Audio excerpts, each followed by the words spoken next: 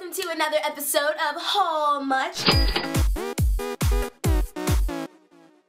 Today's category is shorts, so let's dive right into the video. We're diving right into the video. I'm so weird, but you guys, I hope you all enjoy. Let's get into it. So I have 3 pairs of shorts, but one of them costs $60, and you guys are about to guess which one it is. So I have these floral print shorts, and I can't even hold it up correctly, but I really like how florally it is, hence the fact that it's floral shorts. I really suck at explaining things, but they're super cute and really comfortable, and they kind of feel like pajama bottoms, but they're really cute, so it all works out. This next pair of shorts, of course I would hold it up the exact wrong way. Wow, Teala, lovely. So these shorts look like this. They're super cute. I really like the zippers in the front. They're really cute and they're really nice, so yeah. This next pair of shorts looks like this. I really like the kind of acid wash it has going on, and it's super cute, and it has a little tie in the front, so if you're feeling great, you can tie it if you want to. If you're not, you can leave it. You know, the option is up to you. So now it is up to you guys in the comments down below to let me know which short you think is $60. Is it short number 1,